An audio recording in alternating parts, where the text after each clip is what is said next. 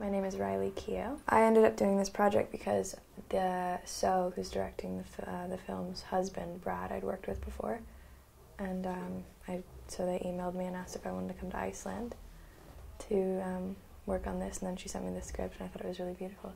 I think I thought it would be fun to play like an entire character in a dream, because it's not something you normally sort of do, because I think it would be like, you know, your perspective would be kind of different, and like things would be like the way you'd behave would be kind of odd because you do strange things in dreams. And I definitely think there's a difference when a male and a female are directing you, or for me anyway. I'm sure not all the time, but I think that being directed by a female for a female can be nice, because I think females tend to be more emotional and have different emotions and things that men sort of don't have, not in an offensive way, just, you know.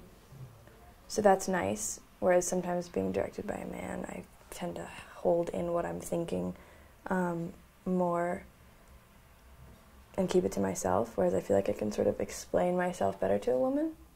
I don't know. So that's fun. I like that.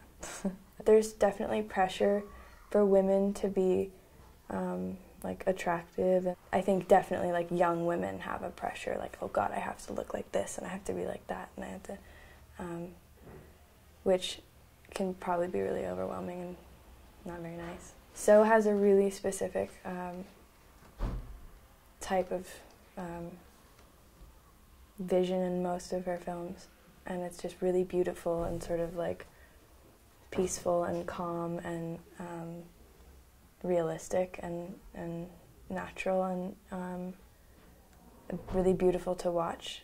And I think that's really fitting for this film, since it's a dream, and she sort of like wants it. What else is cool is she wants it all to be really organic, so she kind of lets you do what you want to do and doesn't really, you know, she's not set on anything. You can kind of play around, and she really knows exactly what she wants visually.